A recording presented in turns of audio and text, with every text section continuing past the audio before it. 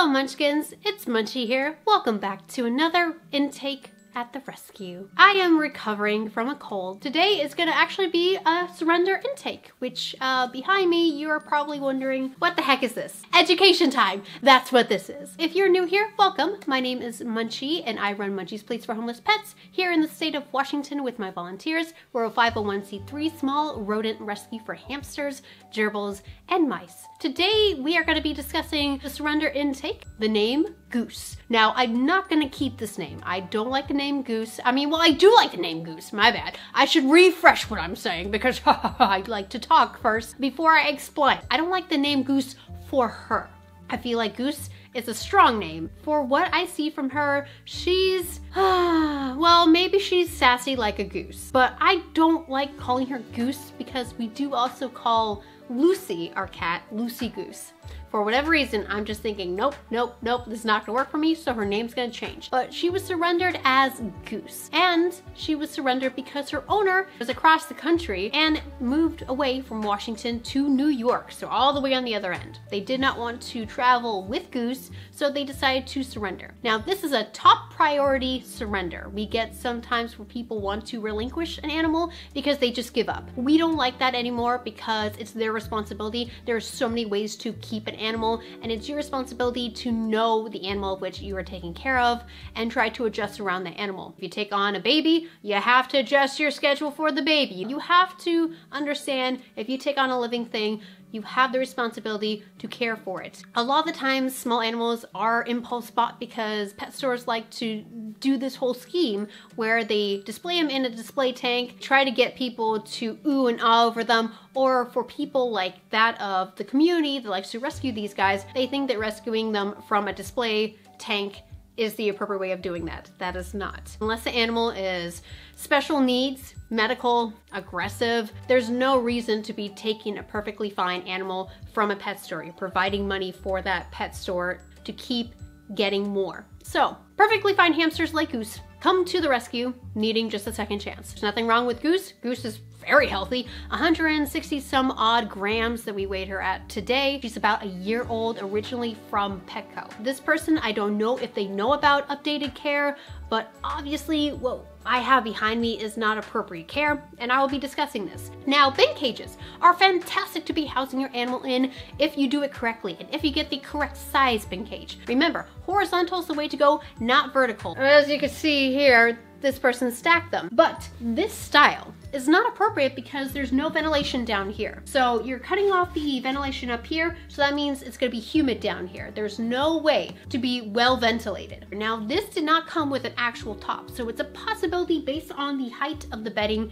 and the height of the items up here that they just never had a lid. And they probably took off the lid because they couldn't DIY it. But when I went to take this off, it looked like at one point that it might have been ventilated. But the weird part is this hamster chewed around the rim, because this right here looks like they chewed it. This does not look like a clean cut from a person because you could see all of these little holes right here where it looks like they grabbed on with their teeth and started trying to cut away at it. But it's a possibility that someone just had a really messy job. But this to me looks like it's been chewed heavily. And this could have actually been the first bin that they had.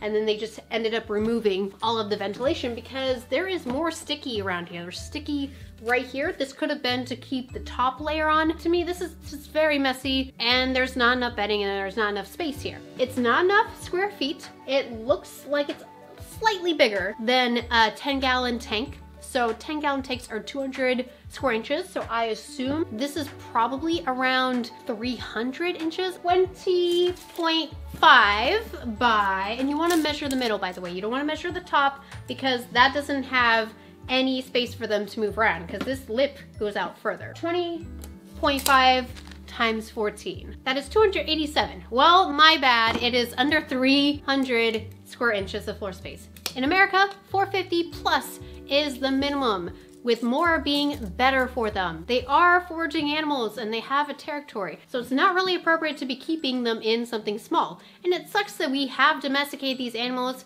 because honestly, domestication for them is probably the worst thing that ever happened to them. But we love these guys a lot. We're trying our best to educate the public about what they need. But if you guys don't think you can provide for them, or if you're scared about them stress chewing, getting out, security issues, maybe a hamster is not right for you. And that's perfectly okay. There's other small animal companions that might be suitable for you, especially since these guys are nocturnal. And just a reminder, we are not trying to shame the past owner. The past owner probably was trying to do what was best and or might have had misinformation, but I try to encourage people to please do your due diligence, research first before getting an animal.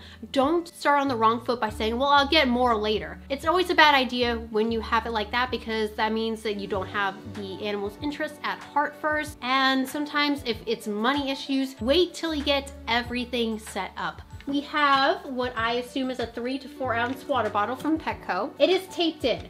This is absolutely dangerous. And I wasn't there to let the person know because this person's already in New York, but this person should know better. This tape could easily get stuck to the hamster. The hamster likes climbing up water bottles anyways. I've seen several of mine, like all of them do it, where if you have an inside water bottle, they will climb up it, and they could have got themselves stuck on here. They ripped off fur. So please, never ever tape your water bottle. Don't have anything that isn't labeled for a hamster inside your enclosure, unless it's like popsicle sticks so you know which wood it is. We got a bendy bridge here. This is great because this means that it is a hide, it could be something to climb on, and it's also a chew. The bedding depth in here is very small, and thankfully it wasn't too far up, because knowing the setup and knowing it was a stacker, it would have been too humid for them if they were to use this compartment down here. So the less bedding, the better, more airflow. But again, they are burrow animals, they actually need the bedding. I want to say it's probably about 1 inch to 2 inches, and it is 2 inches. Not enough bedding. On average should have 4 to 5 inches of bedding or more. Let's move on to the top part. Oh, it actually has a sticker. Hold on. Sticker says 29 by 18. It's saying this is 522 square inches of floor space, but I can tell you right now that is no. We're just gonna measure it. 25.5 by 15.5. That's only 395 square inches. So, like I was saying before, you can't really go off of what the sticker says, because you want to be measuring in the middle, because it's collapsing inward. When putting in paper towel rolls or toilet paper, make sure there's at least some slits on it, because hamsters, especially bigger ones, could get them stuck. Cut it down the middle, it'll keep its shape.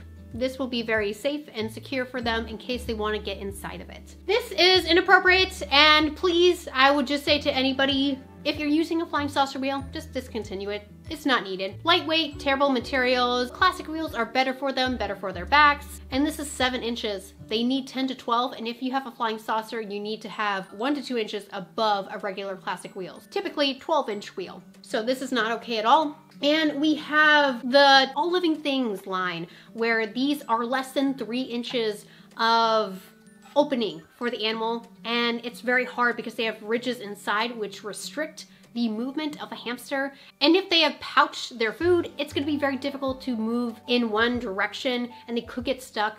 Lots of hamsters have passed away in tubes like this, so please never use them. This is very inappropriate. This person probably just didn't know better. It's okay, because we've all made mistakes. And I do want to encourage people that are eager to learn and to grow. It's okay if you acknowledge it and you go past that. If you're just stuck in there and if you can't get over that hurdle, oh, I unintentionally hurt my animal without knowing this, I feel so bad and guilty. Please don't, but there are people out there that might just hold that against them and might never move on past that. But please understand that this person might not have wanted to neglect their animal. This seems very unintentional. This is from Petco. This is very small. We don't actually like using this for Syrian hamsters.